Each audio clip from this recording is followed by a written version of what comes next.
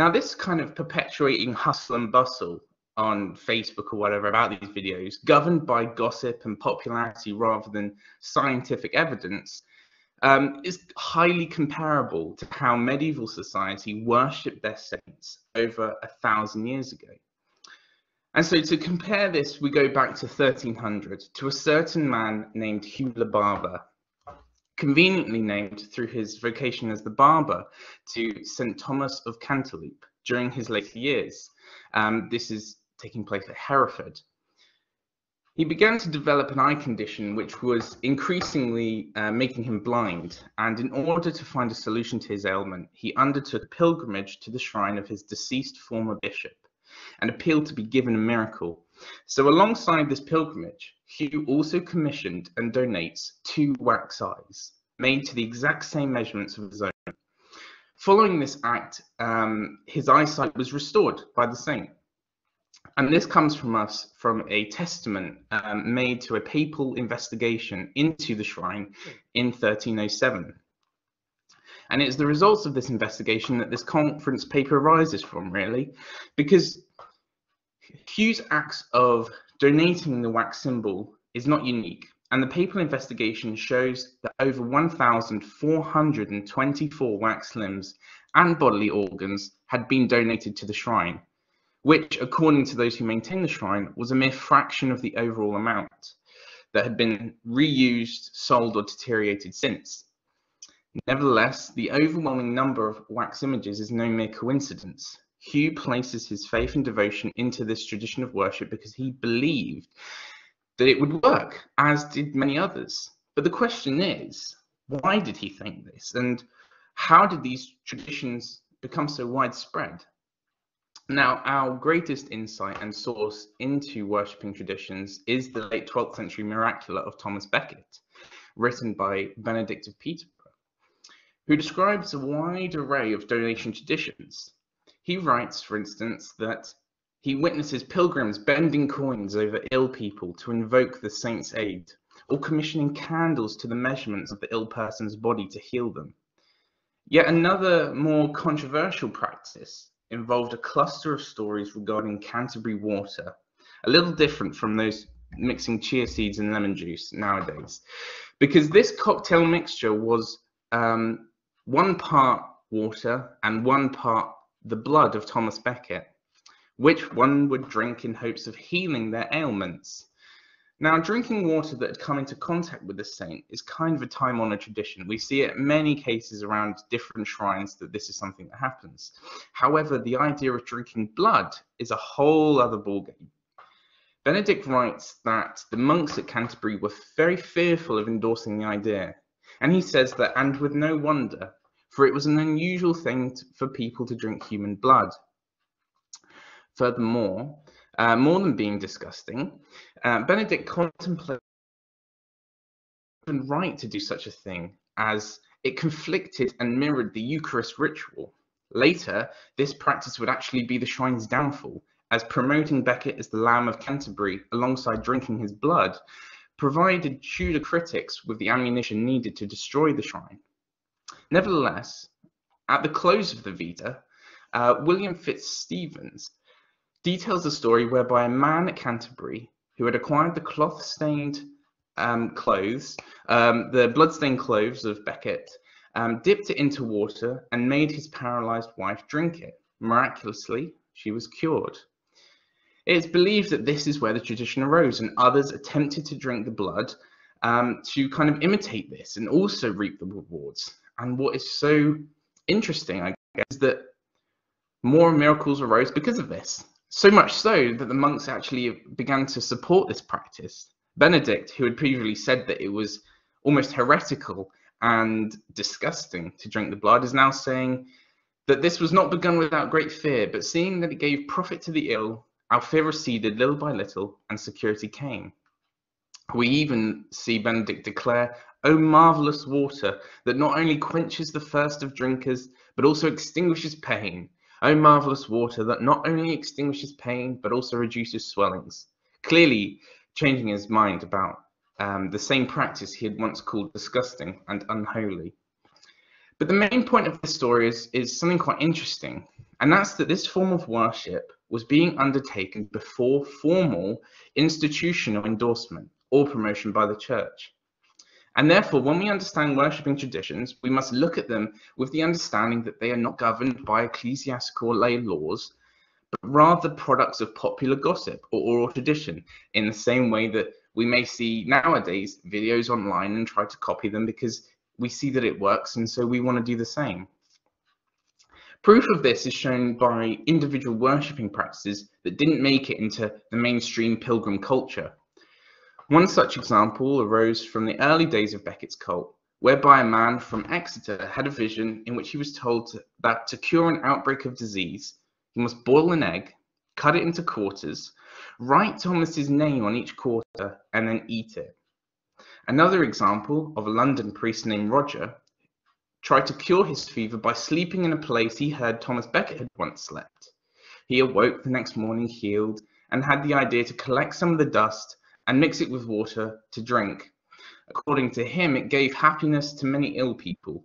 But nevertheless, both of these examples, safe to say, although inventive, were never referenced again and quickly dropped off because they just weren't popular enough and weren't successful enough to get into that mainstream pilgrim culture.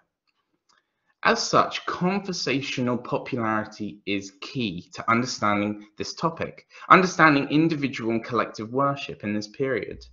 And whilst practices like donating wax limbs were highly popular, others, like eating a boiled egg, dropped off almost immediately. And as said before, this format is comparable to modern day trends, where some gain virality whilst others don't. But it all are based on social gossip and the belief in some degree of truth, validity, or success behind the trend. And that final point is key, as the popularity of such worshipping traditions is dependent upon their success. If you had heard on the grapevine along bustling pilgrim roads that a certain form of worship was becoming popular and was successful, then in a time of desperation, you would probably give it a go. Especially if the story you heard was similar to your own. And it is for this reason why many miraculars across English shrines had similar patterns of problems and worshipping traditions. Anyone who has read a miracular will know of the copious amounts of men lost at sea asking to be saved, or pilgrims with blindness and paralysis seeking to be cured in very similar ways. Nevertheless, returning once more to our papal investigation, alongside the wax limbs were also 97 nightgowns and 108 crutches. These are symbolic items which represent the miracle sought or obtained. Nightgowns, for example, mentioned in the investigation, were almost probably donated by women who were formerly infertile and who had been granted a child. Likewise, crutches were donated by pilgrims with former physical disabilities. Wax limbs, however, far outnumbered any other form of donation, and it is not unique to Hereford either, as another list, one dedicated to just wax limbs at York Minster, shows that examples of whole bodies, heads, hands, arms, legs, feet, teeth, hearts, breasts, eyes, even ships and animals, all in wax, were donated to the shrine of Richard Scrope. Miracle collections across the country also detail stories of people donating moulded wax limbs. Two examples from Norwich alone include a certain man who donated wax boots to heal his swollen feet, and a wax breast left by a woman to heal her cancer. But what is particularly interesting and notable about these traditions is that practices like these not only transcend religious and secular law, but they also rise above social class. Now, we tend to throw around the notion of a pilgrim without necessarily truly understanding the extent to which this is a grand umbrella term for those who sought to walk the path, the holy path. The truth of the matter is that there are vast numbers of reasons why someone may undertake a pilgrimage, and there are a much greater amount of people visiting shrines across the country. Ronald Finucane has undertaken prolific work on the miracles of some of the most important shrines, including Thomas Becket, William of Norwich, and Thomas of Cantilupe. You see, miracle collections can be used to represent a sample size of the wider pilgrim community, and thus allow us to decode, amongst other things, the social class of said pilgrims. And through the analysis of over 1,900 miracles, Finucane gathered some highly insightful figures that allow us to understand the extent to which pilgrimage does not segregate social class. In general, he found that 61% of English pilgrims were male, with 39% being female. 86% of all miracles analysed came from the lower classes, such as peasants, yet within the male sex, only 56% came from this social class.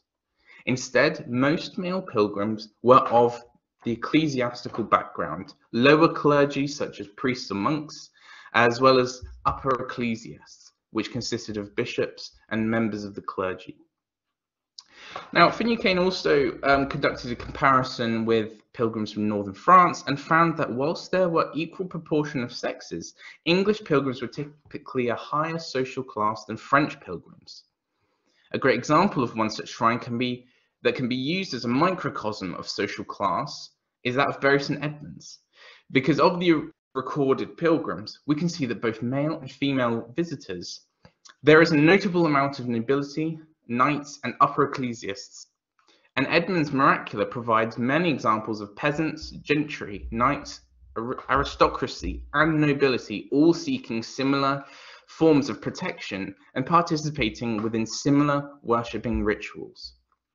When King Ethelred abandoned the regions of England, allowing the wealth of the region to be taxed by Sweyn, according to the Miracula written by Archdeacon Herman, the saint became a focus for resistance and protection amongst local peasants who sought out the saint to help cease the tribute.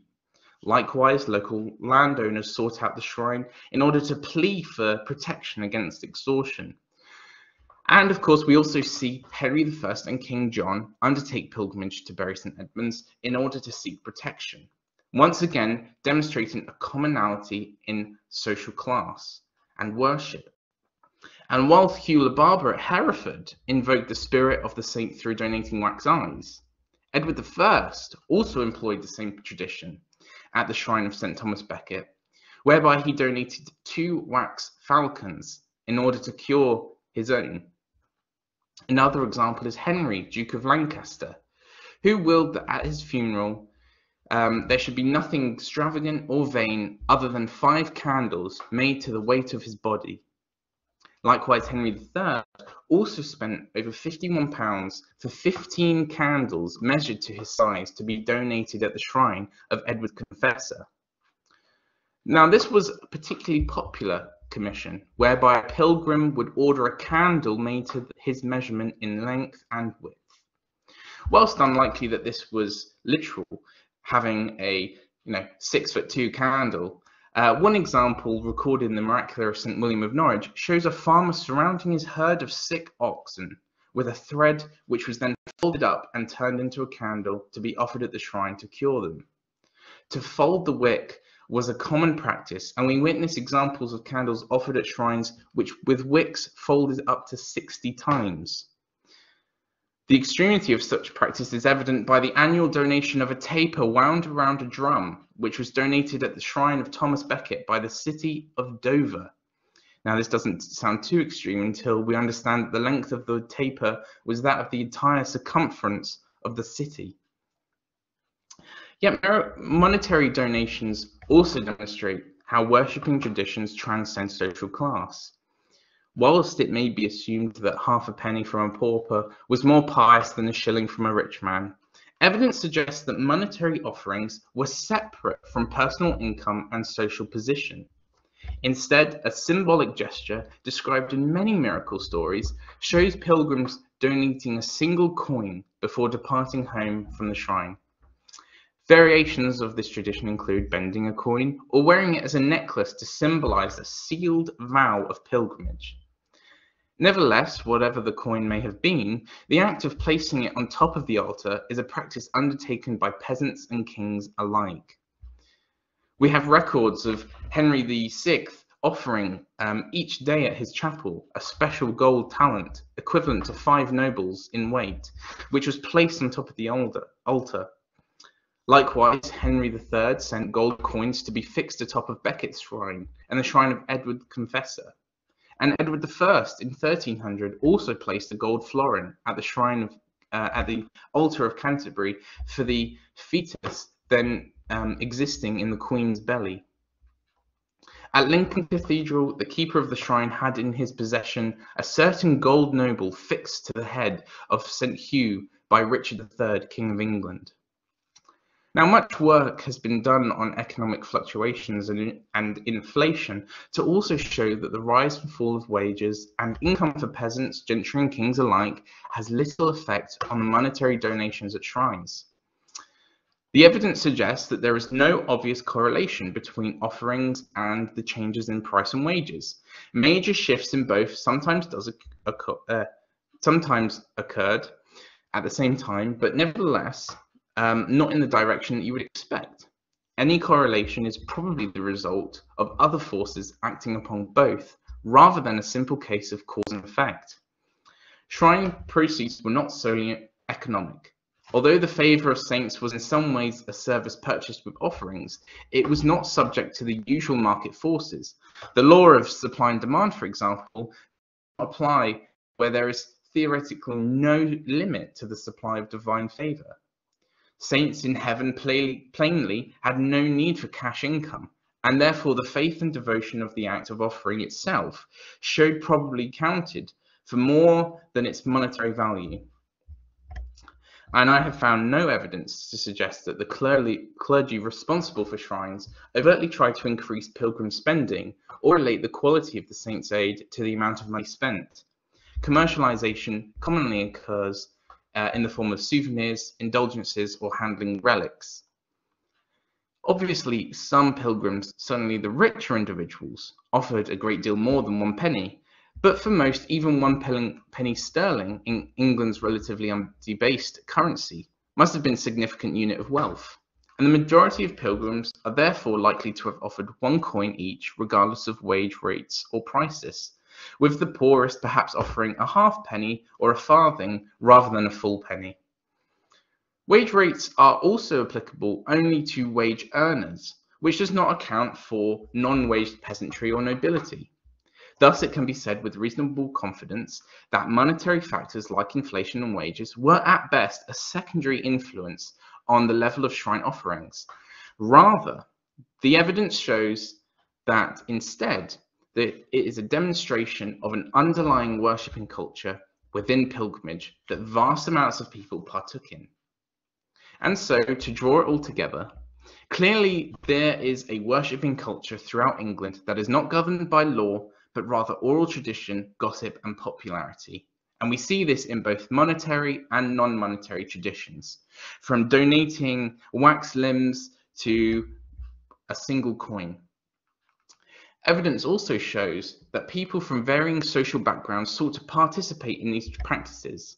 And whilst shrine offerings demonstrate that the actions of the pilgrim, whether a king or a peasant, all contained the same aspirations and expectations, the only difference is the personal and individual scale or style of the physical offering, as we see, like donating a wax eye compared to 2 falcons or a taper around the whole city. But what's important is in such a hierarchical world, it is almost poetic then to consider that faith and worship on an individual and collective scale could transcend class, politics, and national borders. Thank you.